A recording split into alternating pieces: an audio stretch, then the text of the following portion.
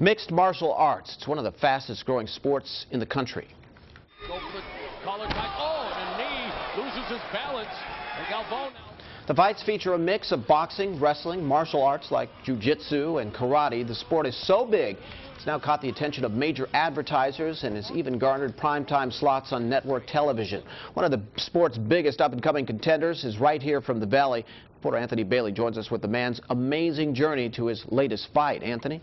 Well, Kurt Lavar Big Johnson has always had a knack for being physical, so you can understand why he loves his job and the former high school linebacker loves being an MMA fighter.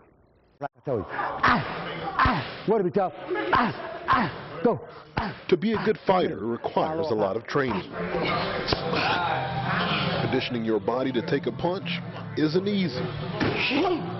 It's a labor of love Lavar Johnson does 6 days a week. Welcome to the red corner, Lavar Johnson. For the past 7 years, Johnson has risen through the ranks as a top challenger in MMA. There are many ways to defend takedowns, but Johnson may have invented his own when he delivered the sidestep uppercut that rendered Big Carl unconscious in just 18 seconds. I had the opportunity to do a tough man competition, what they had in Lemoore, so I signed up for that, ended up knocking everybody out. Did it again, same thing happened. Just 7 days out, Double up your left. Johnson fine-tuning his weapons for battle. This one will be the second biggest of his life. It was 4th of July, so, you know, I just thought it was fireworks. Quite possibly Johnson's toughest challenger. Yeah, I didn't feel him go into me. I just knew that something was wrong. I knew I was hitting my arm. I seen my arm bleeding. A career on fire nearly went up in smoke at a family reunion barbecue on T Street, East Bakersfield. They had to splice my intestines open in 6 different spots. My colon was damaged, my stomach was damaged, and they had to take out my appendix. There were unforeseen conflicts faced in the initial days. Just being frustrated, being to the bed, you know, not being able to get up and walk where I wanted. A month later, he was out and given the go-ahead by his doctor.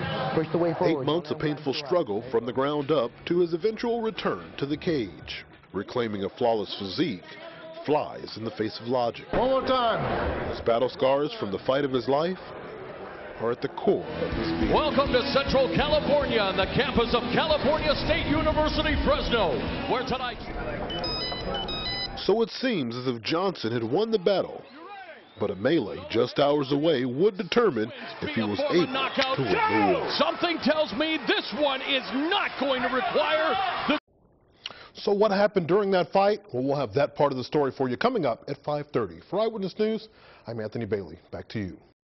Earlier this evening, we brought you the story of Lavar Johnson, an MMA fighter. Johnson was one of 5 people shot at a family reunion on T Street in East Bakersfield. Reporter Anthony Bailey joins us with the conclusion of Johnson's story. Anthony? Well, Lisa, that July shooting was actually carried out by 3 young people here in Bakersfield armed with a semi-automatic handgun. Johnson spent a month in the hospital recovering from his wounds, but 8 months later, he was back in the ring. Welcome to Central California on the campus of California State University, Fresno, where tonight... Among the massive crowd, Johnson's family was there showing their support. I was not sure if he was going to be ready to, do this fight, but he's come back so strong. It's like suspenseful, like you never know what's going to happen. But the suspense was about to end. Lavar Johnson. Watching him make his way to the cage, Stephen, is giving me goosebumps. The Strike Force Challengers event aired live on Showtime. Johnson's fight with an undefeated fighter from Hawaii headlined the event. I think we're all going to secretly cringe every time he takes a body shot. Ringside commentators questioned if his training was tough enough, or did he come back too soon? Well, we were about to find out. Something tells me this one is not going to require the judges' scorecards as we are underway. After the first punch, you don't realize the crowd's there. Overhand right by Johnson. Oh, and that high head kick misses. This game will watch those 12 to 6 elbows and the takedown secured by Mahe. A fight destined for an early finish. Those jabs are hurting Mahe. I tell you what. And Mahe comes back, jacking the Johnson.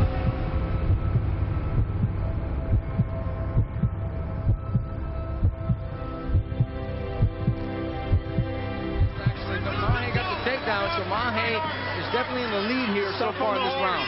You can see how Mahe there has his... Shots of his own.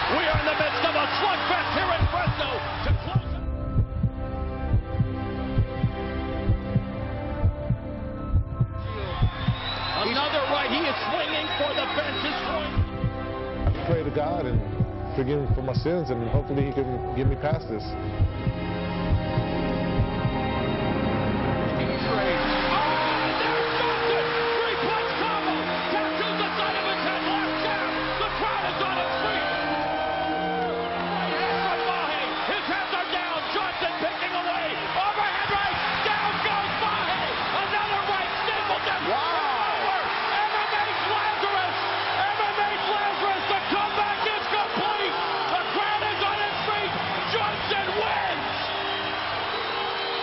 Amazing performance. Holy cow.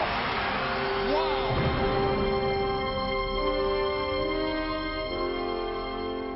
Through it all, Johnson managed to win the fight and keep his sense of humor.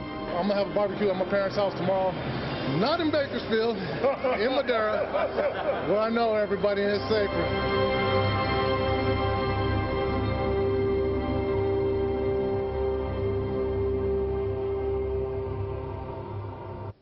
Truly an amazing story there. Now, here's a side note for you. The 3 people have actually been arrested for the shooting. They sit behind bars tonight waiting trial.